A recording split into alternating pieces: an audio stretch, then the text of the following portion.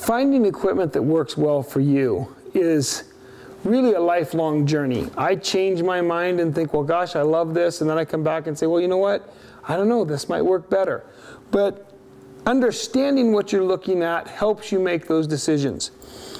In curb straps, we have options. We have some that are rope, we have chain, and we have leather.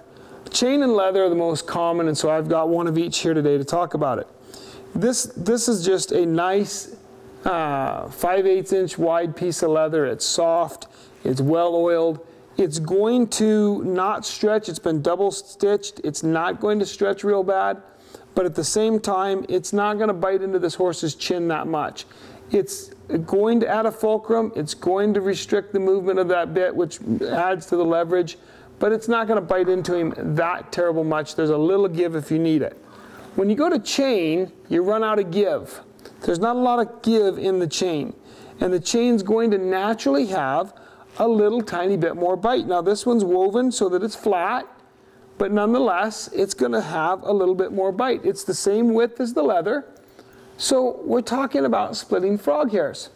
I pick up on this and I use it and I feel it and I put it over my fingers here and I try to imagine what that horse is feeling in his chin, and I'll put it over the backs of my fingers where there's less meat and more bone and hide, kind of like the horse's jaw, and I'll feel that. And I come away from that and I think, well, if I have a horse where I think he's not paying attention, maybe I need a little bit more, I'm going to go ahead and add a chain chin strap that just increases my pressure a little bit. This is where we start splitting frog hairs and start saying, wow, I can make a small adjustment here that he feels much quicker, and it comes back to him. I notice in adjustments on bridles, chin straps, throat latches, I see some people that just leave their throat latch super loose, some people that pull them super tight. I see chin straps too loose to do any good and so tight that they're dangerous. I see bits with the horse's mouth wrinkled so far that it's got to be shutting off the circulation to his mouth. I see them with the bit so loose they're falling out of the horse's teeth. You need to find what works best for you and is comfortable for your horse, and then work with that. I use a lot of chain chin straps, but I try to avoid any chain that looks archaic or like it came out of a torture chamber somewhere.